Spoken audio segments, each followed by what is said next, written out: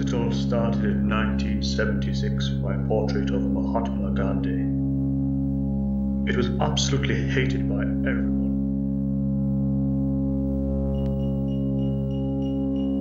As was my portrait of boyhood wizard Harry Potter.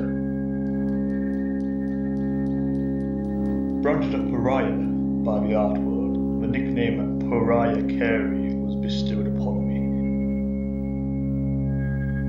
When I met my wife Karen, my subject matter became a lot more personal. I found that every picture I painted looked like her.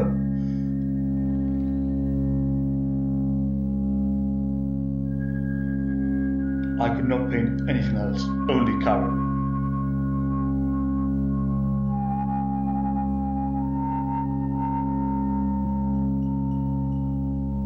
It was at this point Karen suggested I adopted a more avant-garde approach.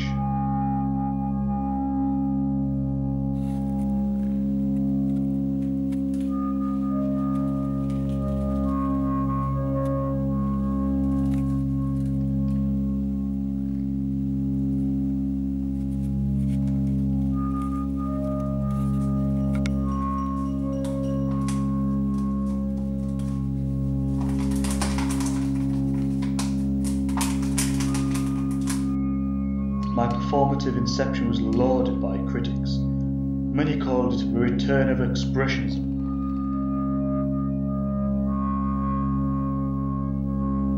I've always regarded my work as dynamistic abstractivist automatism, so I was quite offended by this label.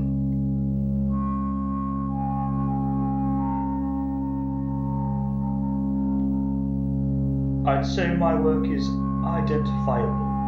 A proxy for the working man, a vicarious thrust into the face of the ostentatious.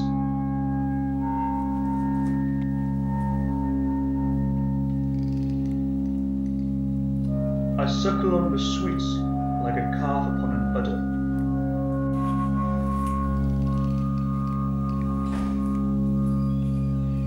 I dive into my younger childlike state and tap into my deep ravine of my unconscious desires. I am my work, so are you.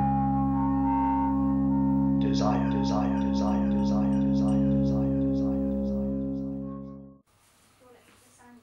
If you get one of me like that,